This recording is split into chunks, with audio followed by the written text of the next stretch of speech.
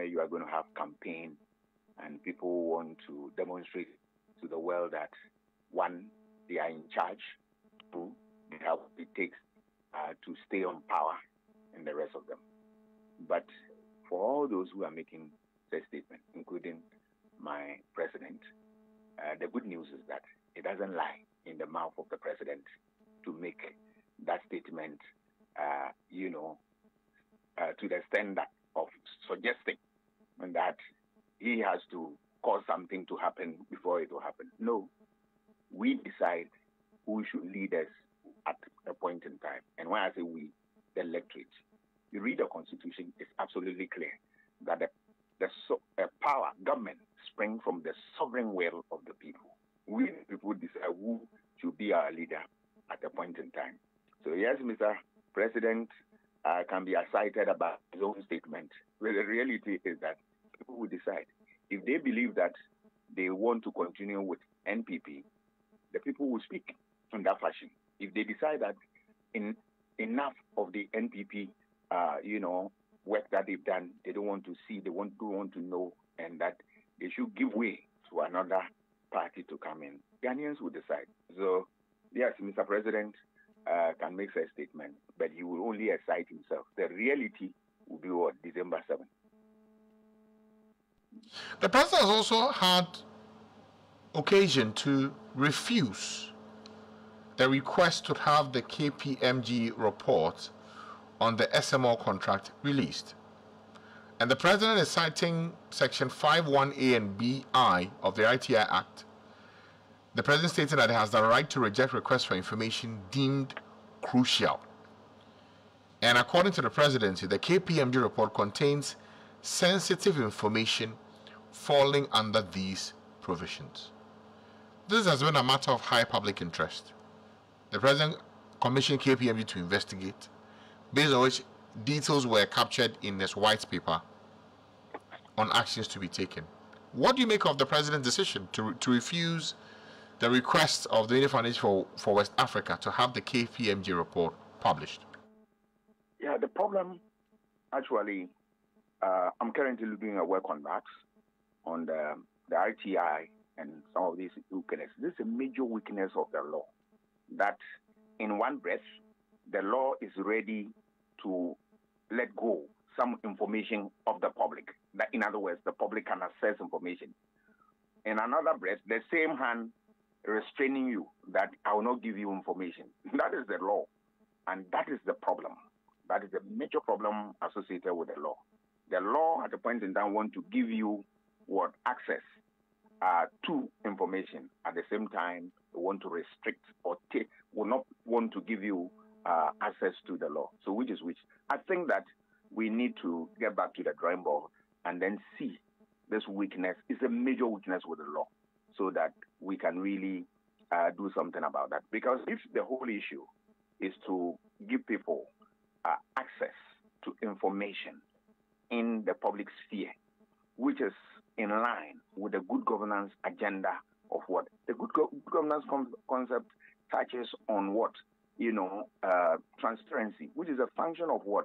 A free information and then easy accessibility of that information.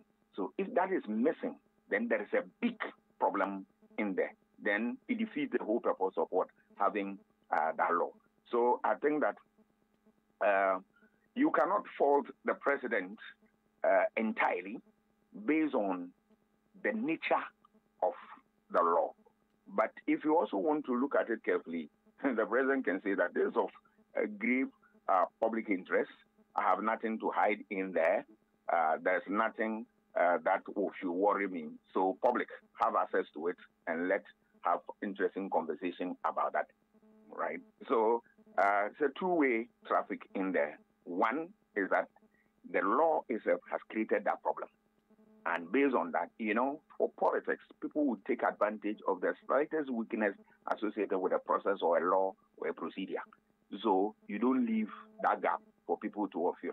But I, as a student of democracy and good governance, my interest is that, look, this is of grave public interest. Remember, all that we are doing it in the interest of the public. So if the public is interested in knowing what has happened. And remember, the public has the right to know. All right. Then the public, I am saying that, yes, have access to the public. And because after all, as soon as the president leaves office, that information, anybody can access it. If he doesn't want anybody to access it today, it can be accessed another point in time. So why? Give it out and then move on. So if I were the president, that would have been my position. That look is of great public interest, so I'm going to give it out, and that's all. But the law, we must also not lose sight of the fact that there's a great weakness associated with it. And one of it is this. Another one is the cost associated with it. People are not able to pay for the access and the rest of them. So, in the spirit of good governance, the president should release the report? I said, if I were him, remember, I'm not the president, but I'm saying that there are these weaknesses. But look, for the purposes of good governance, if I were the president, I would just release it. But look, have it. The public has the right to know, see what you're supposed to see and all that. But now, as it is, based on the law, you can't fault the president completely, because that weakness is there. And that lacuna, people will take advantage of. In politics, people will take advantage of that. The Domahine has been meeting the flag bearer of the NPP, Dr. Mahmoud Bawumia. Now, he says, Dr. Bawumia, you are respectful, intelligent, and more striking is the fact that your utterances are devoid of insults and are decent. He thanked, so this was when the Vice President met the Bono Regional House of Chiefs. And this is what he had to say about the NPP flag bearer. Should this be, can this be seen to be a subtle endorsement of him? Oh, I don't see that. You are saying that the person is decent, his language is decorous, and all that. He has not supported any policy. All right? I'm not a lawyer, but my little understanding that for the ruling of the Supreme Court, you don't endorse, right, a political actor. You can endorse his policy and the rest of them. He's saying that, yes, your language is decent. This statement can be made by any human being, that your language is decent. We attack the president, we attack the vice, we attack other political actors because sometimes their language is not decent. It's too harsh, intemperate, and all that.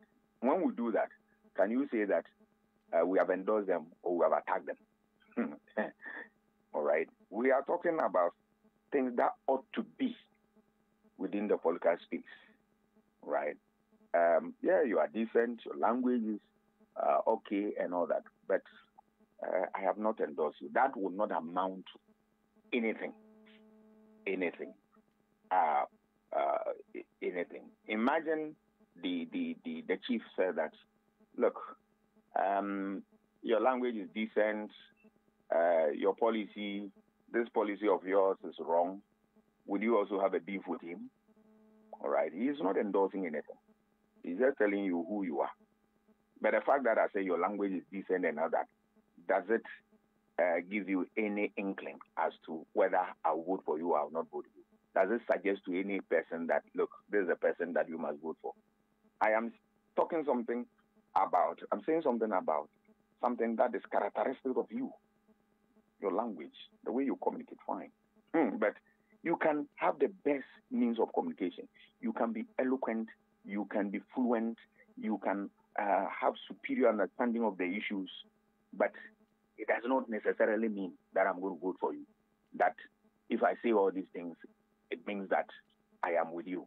No, it does not in any way. I'm a non-lawyer. I'm speaking as a political scientist and a political communicator, but I don't see it. There was a part that suggested that Dr. Bawumia should look wide in the choice of who he will pick as a running mate. Of course, there are some who view comments like this as meaning that almost everybody across the country would have an interest in lobbying for their sons, for their kingsmen, to be considered for the number 2 position of the land. Does the delay open the room for as much of lobbying, and is it productive or counterproductive?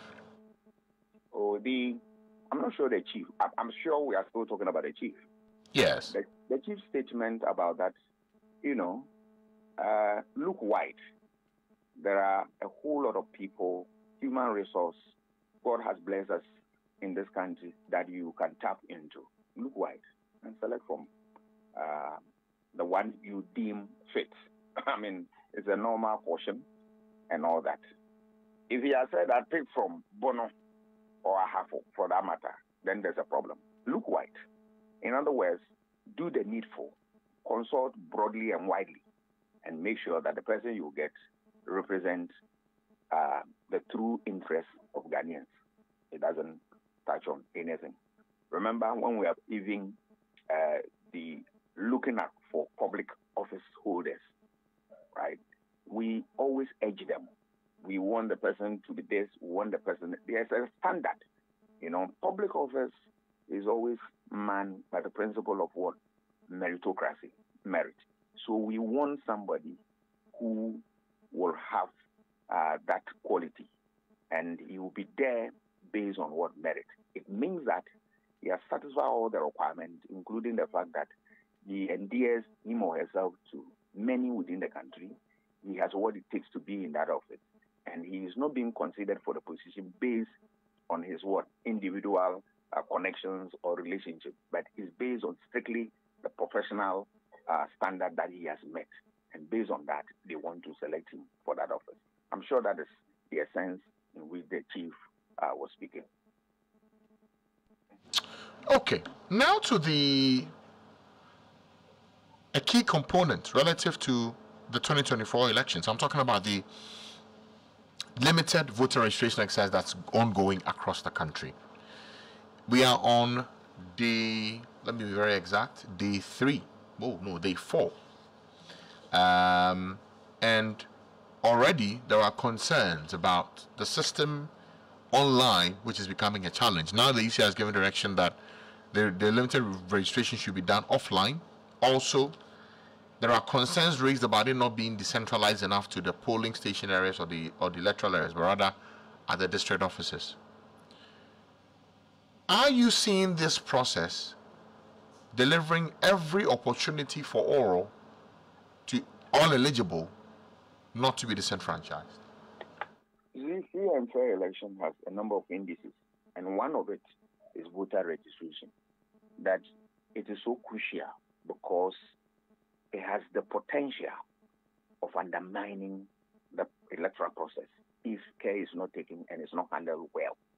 And that is why, as election management body, in this instance, I'm talking about electoral commission, you listen to advice, you consult broadly, and based on your own experiences and the situation on the ground, you take a decision that will be able to deal with all the lingering challenges. Right? It is so important. If you are in doubt, you talk to IPAC. This is a body consists of political actors and other non-political actors and all that. So you have a wealth of materials that you can rely on. My little problem with the EC is that sometimes, yes, because the Constitution gives it the power that you are an independent body and you have the right to take necessary decisions for the conduct of your work, they tend to disregard advice from, wise counsel from the public. That I find very strange because nobody is an epitome of knowledge, no. And that 2 hairs are better than one, even though I conceive that it depends on the type of head, that we are looking at. But on a more substantive matter, we are saying that consult broadly and then take a decision that will cure some of the problems that we have. What is the point of trying to register people where a number of them, if you don't take care, will not get opportunity to be registered? Then you defeat the whole process. Because we are talking about suffrage, universal adult suffrage. The meaning, the simple and straightforward meaning of this statement is that every individual who is qualified by law and attained the age of voting must be given opportunity to have him or her name in the roll of voters. That's it. Once you meet all the legal requirements, and if you look at it, any young person who has attained that age, there is the joy, there is the effort to get registered and then move on for life. So you want to make sure that enabling environment, that equal enabling environment exists to make sure that you get everybody on board. And I don't want to believe that the EC is oblivious of this fact. They are not. But all that they have to do is that make sure that they strengthen the frontiers of this process and make it foolproof. That is all. I'm struggling to understand why sometimes they take such a very intense position and then last minute they come back to it. Make sure that you place this registration at places where people can access easily, and that if you look at even the guarantor system where people have to go to the place and then, as it were, support people according to the law, and that this person, I know him, I can vouch for him, and that he's qualified to vote, and the rest of them. If people go to the registration center and they are not able to do it, one or two instances, they shy away from it and all that. You need to factor all these things into calculation as an election management body. These are the things we said. That body is an election management. They manage the processes, the procedures, and the institutions that drive electoral process to fruition. And so they have to get the basics right and get as many people who are ready to register. And there's always the ritual where people bash people want to undermine the system and all that. It is my hope and prayer that this time around, these things will be reduced to the barest minimum, because I don't understand where a particular problem has been lingering on for years, and we don't seem to have a grip on how to deal with the problem. I don't understand. Let us remember that there is always a way out to any problem, except that you need to be sober, you need to be full of ideas and innovative, and you are prepared to deal with it head on. But, it should be done. So it takes me back to sometimes I wonder whether this problem will be over one day. It shouldn't be a problem in this age and time where digitization has become the pivot around which some of these things revolve. You can deal with it head on. What does that tell you also about how much preparation has gone into this process? And I ask this because in the last district level elections, similar concerns like this came up. So does this give you a sense that the Electoral Commission is approaching this election with full preparation, or there are still major gaps to cover? Well, I will not sit at where I find myself now and say that they have not prepared.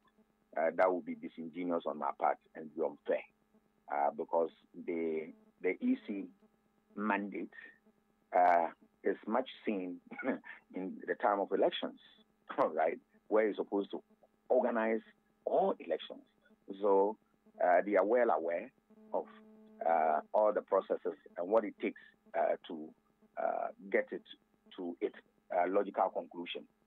The problem is that sometimes their effort hit a snag, and that they themselves, sometimes by their own pusher and attitude, they are not able to deal with it head on. Otherwise, it's normal that when you have such a process, you roll it out. There is a tendency for a place to suffer some problems. But if it reoccurs, then it means that you need to stay back and then reflect on it and find clever ways of going around it. And so, yes, they might have prepared, but what is playing out tells you that all is not well. So they need to quickly inject in some fresh energies and to be able to deal with it. It is associated with any human institution. You set a process in motion. In the course of that, you realize that there are problems here and there. That is where we are saying that all these things are managed by those who are intellectually and professionally fit to be able to handle it. They have those qualities. All that they need to do is to be able to respond to the occasion promptly.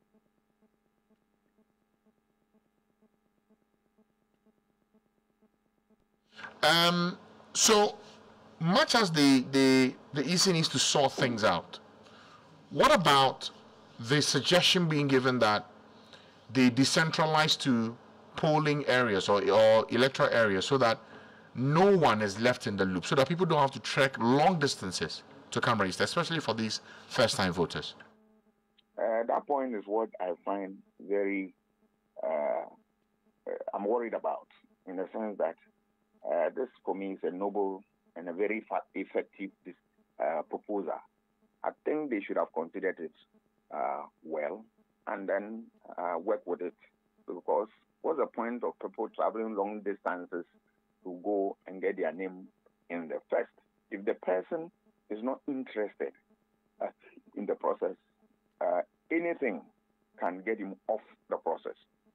If we are talking about the harsh economic realities we face today, if you want to overburden somebody in terms of what transport costs to go and do a simple exercise like this, if he realizes that if he is not deep enough to know that this is a civic duty and it has implications on the very survival of myself and all that, if the person is not able to put one and two together and make that meaningful deduction from it, he will just abort the process and stay somewhere.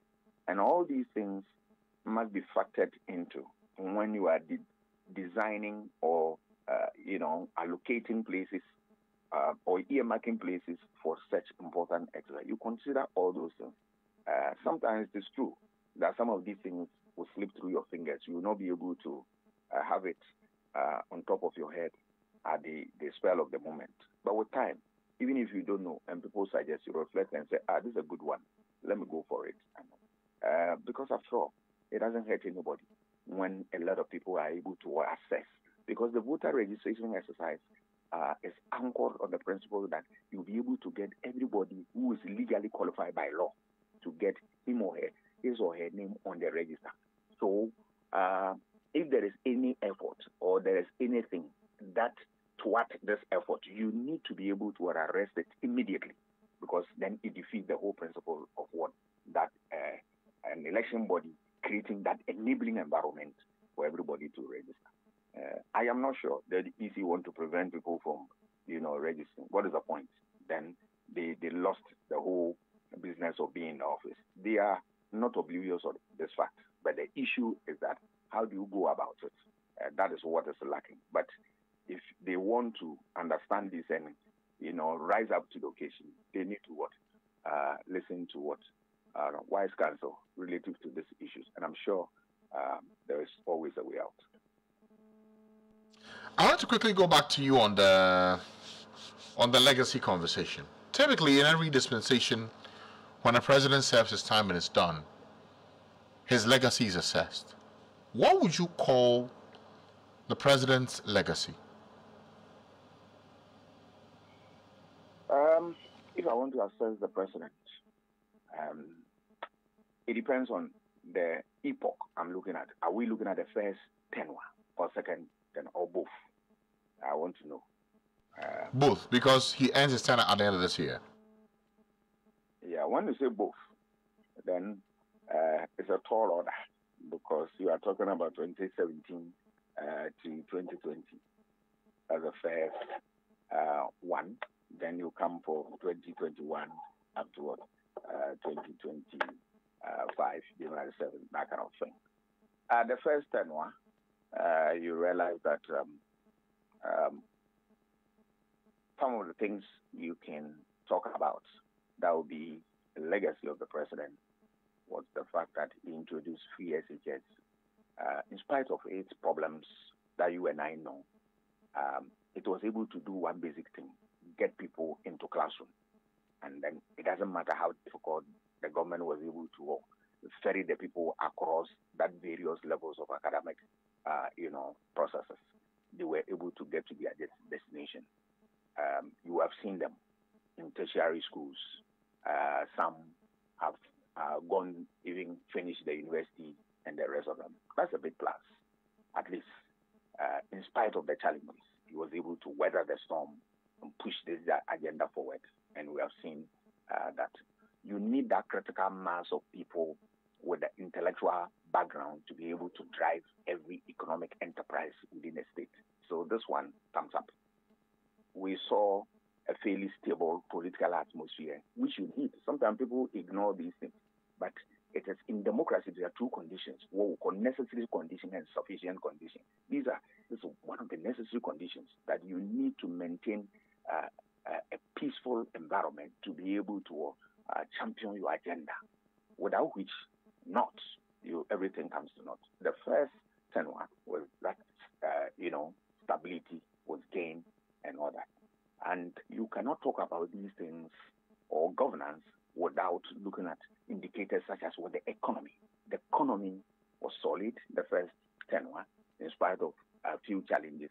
They were able to maintain a reasonable quality of economy that provided some measure of what means of livelihoods for people and the rest of them. Figures are there for me.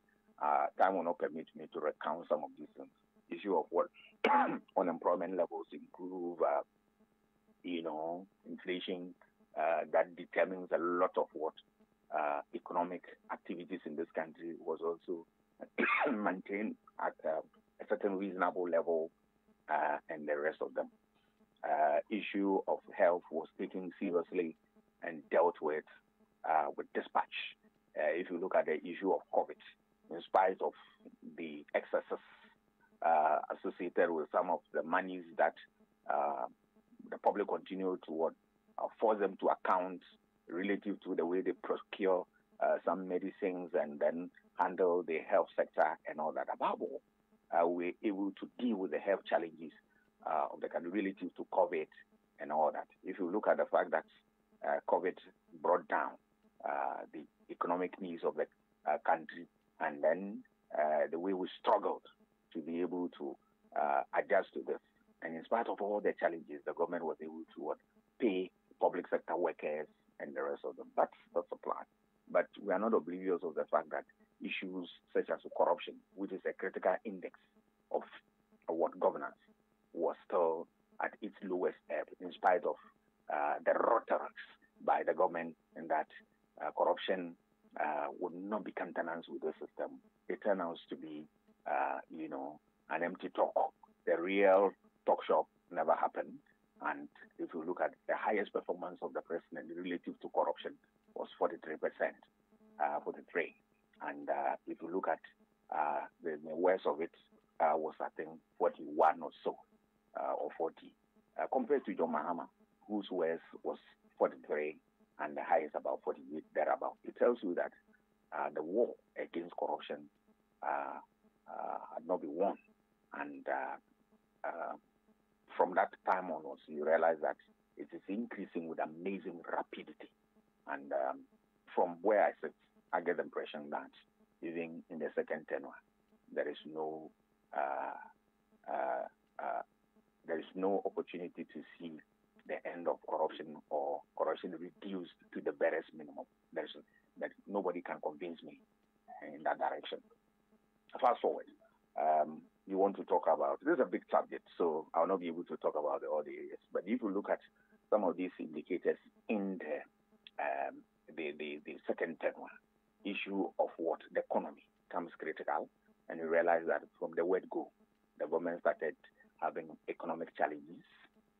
We, based on some of them, yes, there are external forces, but the government also had a hand in that. Unnecessary and reckless borrowing has thrown us to this level, and then issue of, very poor economic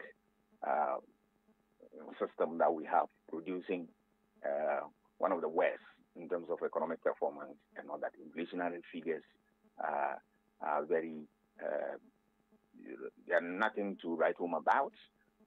They've gone high to hit the roof.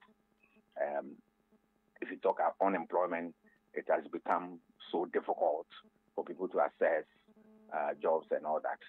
And because you see, in the political economy, as soon as the economy is hit, all right, it affects a rob of every sector. So you see unemployment, that's a problem.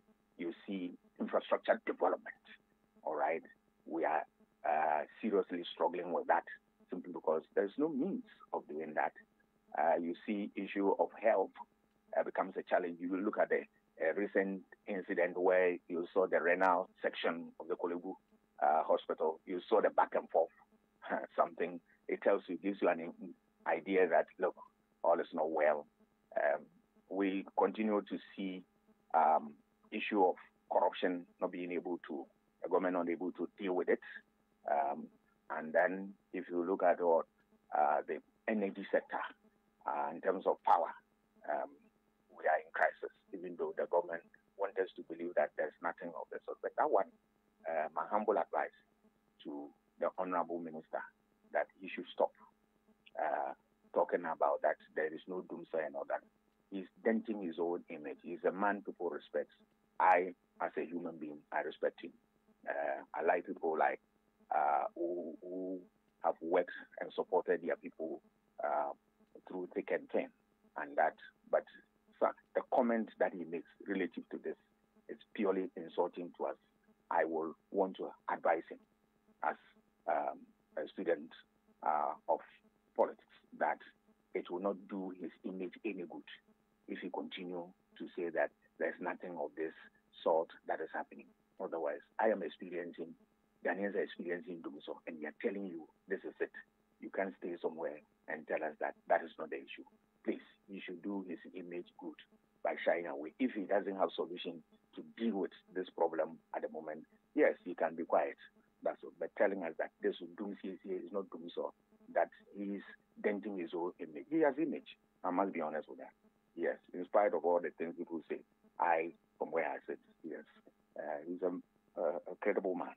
He's so and so. But if you say these things, people will begin to punch holes into some of your characteristics and all that.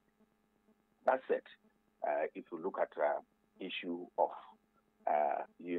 senior high school, it is still a plus for the government in spite of what the numerous challenges which I admit.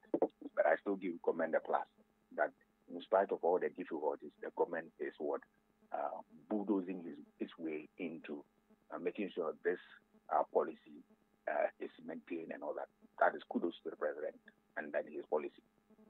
We have seen here and there infrastructure development and all that, but we are not seeing much because from the word go, we had deficit in terms of what debt that we accumulated and that which were needless, some of them, and then the way they manage the economy without listening to what wise counsel from people who have what it takes by telling. There were a lot of early warning signals clearly written on the wall, but all fell on deaf ears.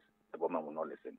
Last minute, things that the government decided that you will not do, they go back. I won't go to IMF. And then the government is caught in a web of his own promises that they've made that they are not able to do. Right now, if I look at my vice president, your vice president, Dr. Baumia, the difficulty he has that he has said so many things in terms of promises and what they're capable of doing. Now, we can see, we can feel it and all that. I am, from where I sit, I'm struggling to see how he's going to survive in this campaign where these things will be thrown at him, all right, and how he respond to them. So he has begun to respond to some of them and realize that they don't hold water. I am just a driver's mate and all that. These are things that you shouldn't have said at all because the ticket of the president, all right, the ticket, that's the president and the vice, they have one ticket. Once you elect the president, you have indirectly elected the vice president. That is why, in absence of the president, the vice president, we don't vote for him again. He step into the president and move on. All right. So if you say that, where are you coming from? But when there are good things, you quickly come and jump to it. And I've done this, I've done that. No. In politics, you don't pick and choose. You must be prepared to accept blame and what also we will support you by what commending you for the good work done. But you need to be well good what accept blame and praises and move on. That is the spirit behind what any governance enterprise. But that said, they are not, and they haven't come to the end of what the tenure. So we expect that all these things, they will take them in their stride and build from here, so as to have something to show during the election. Because take it or leave it, they are going to be confronted. The vice president is going to be confronted with so many questions that he said for Emisata and the Mahama government. Those questions are going to what given to him.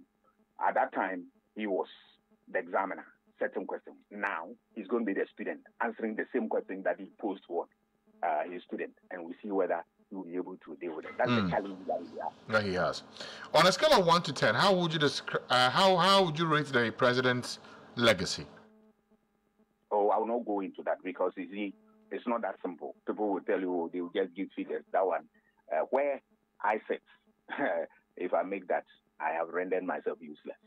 You need to take sector by sector, take what sectorial analysis of each of them, and then before you come, and even that simple answer, we got 5%, and then for me, it doesn't answer anything. As a scholar and a scholar in the area of political science, I need to look at what each of the indices. That's why I issued that edit telling you that I'm touching on a few things and talking about it. But generally, there are a lot to talk about, which I did not. The few things that I talk will make sense based on what I have said. And then out of that, they can also take a cue and build from that. All right. Dr. Asante, as always, thank you for your time and for joining us. Dr. Asante is the Director of European Studies at the University of Ghana, who's also a senior political science lecturer, sharing his thoughts with us there. We'll also get a quick perspective on what the election observers have got to say relative to the limited voter registration exercise that has been going on, which began this week. There are some who have had to go wait for long hours just to be able to register. Let's see what the assessment has been so far from the Coalition of Domestic Election Observers. This morning we can speak now to Gilfred Isiama, the team lead for the Kodea Secretariat in charge of elections, anti-corruption and rule of law. Gilfred, good morning to you. Good morning and thanks for having me. We have seen the limited voter registration done for the past 3 days. We are now on the 4th day. What's Kodeo's initial assessment of how the process has been so far? Well, so over the past 3 days, we've seen continuous improvement. On the first day, there was widespread challenge regarding networking issues that the BVR kit required to be able to function effectively. The Electoral Commission came up, admitted the challenges, and promised to resolve, the issues. On the second day, we still got reports of those challenges across the country, and again, the Electoral Commission came up, admitted same, and they promised to take a different route instead of relying, going strictly by the online system. They say they are now going offline to enable more people to register. Could these challenges have been averted, or these are systemic matters that can only be addressed when it happens? Well, it's very difficult to say there are systemic matters that can only be addressed. And again, you can't also rule out the possibility of these things happening. I mean, I think it's a valid question to ask the Electoral Commission what they had done to avert some of these things, what they had done to ensure that even when we face these issues, all the stakeholders would understand and appreciate it. Because one of the questions that we've been asking ourselves, we are wondering, was when did the EC did a test run? Is it too far from the time that we are doing registration so that they couldn't estimate or they couldn't anticipate the kind of challenges that we are seeing now. Where were the test runs, done? Was it in those areas or some of those areas that the registration was going to take place, especially the hard-to-reach areas, in order to be able to anticipate the challenge? Was it participatory? We don't know whether they got the stakeholders on board to understand the process of testing the kits, to also experience the kind of challenges that they face, so that in the midst of issues, all election stakeholders, including the political parties, would appreciate. But it appears the EC probably didn't do a good job on these issues. I don't think there was much inclusiveness, much involvement of stakeholders in testing, in doing simulation for people to appreciate the kind of challenges that could happen once the commission decided to go to these hard-to-reach areas. Then everyone, there wouldn't be any cause for concern, because everyone would have known ahead of time that once we are going this way, these are the challenges. So, well, if you want to take them by their word, they say they had done test run, they were good to go, and then we got there, and then we are seeing these challenges. So they are primarily accountable for this. But besides that, I must admit that they have been very responsive. When you monitor how the commission has been communicating with the general public with respect to the acknowledging the challenges that have been happening and the decisions that they want to take to avert the possibility of disenfranchising newly applicants or people who want to register to vote. I think it's something that we must all acknowledge. There are some who have suggested that the limited voter registration should have been decentralized even to the area, to polling centers and to electoral areas. Could that have provided a better outcome than what we have seen in the last few days? Well, we had maintained that was the best thing to do. We had insisted, but the commission decided that they were going to go they were going to go by the current plan. So I think we have gone past, that issue. They decided they wouldn't go by registering in those localities as they used to be, maybe that due to resource constraint or some of the challenges that they were anticipating, network issues, which we are also experiencing now, that they even decided to do it at their district centers and the hard-to-reach areas. Now the EC says they'll go offline relative to the voter registration, the limited voter registration. Is that a good decision? Is that a good path to go? How much of risk? What are the pros and cons of going offline? Well, I think going offline in the current, regime, what we are experiencing, I think is a very good decision. The fundamental point is that every Ghanaian who is 18 years and of sound mind is qualified to be registered and vote. This is their democratic right. And the introduction of the biometrics were supposed to help facilitate the process and also prevent abuse by people. So if the biometric system, which was supposed to facilitate the process, is going to cause major challenges, even to the extent of either disenfranchising people or upsetting the whole electoral calendar, because it probably will take us months if you want to strictly go by the biometrics to be able to go through this, and we don't have time for that.